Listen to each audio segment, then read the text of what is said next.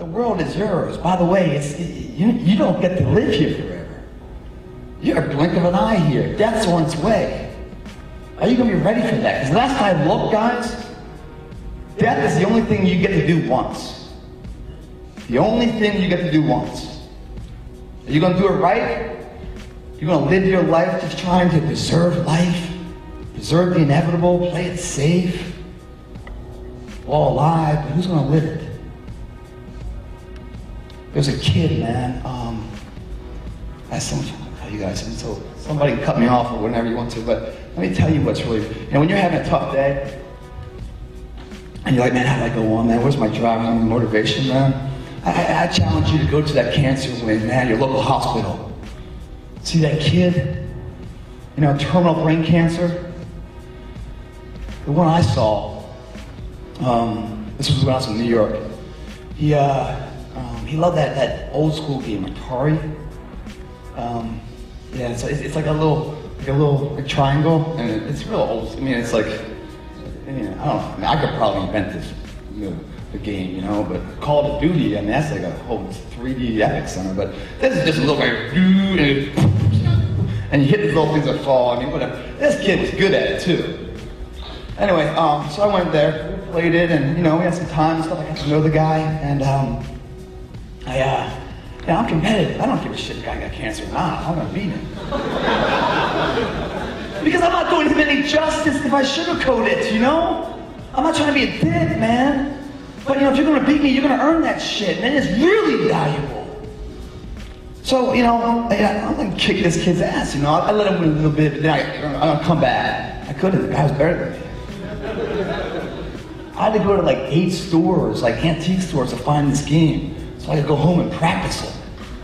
So I wanted to come back in a vengeance, So I did. I went and found the damn game. I put it up. I got the 70-inch screen. I can really see it all, man. I got the unfair advantage. So anyway, I go there. I start training with him again. I say training. That's what it was, man. It's a competition. The kid sitting there alone. The priest is coming there giving him his last rites. I'm sitting there trying to beat him. What an asshole. So I went there and we're talking, and at 11 o'clock they kick you out, because visiting hours are done and they have to get their sleep and stuff. And I'm like, all right, bro, I'll see you tomorrow. By the way, I picked up the game. Yeah, so when you lights out, can't play, I'm gonna be playing. I'm gonna be training. I'm gonna be getting ahead. I'm gonna come back tomorrow and kick your ass.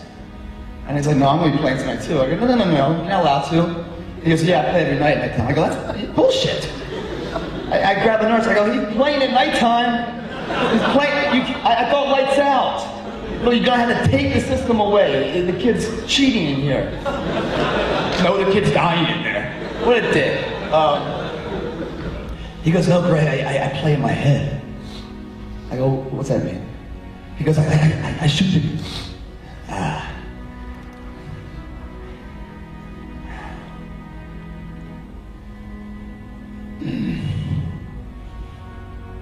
He goes, I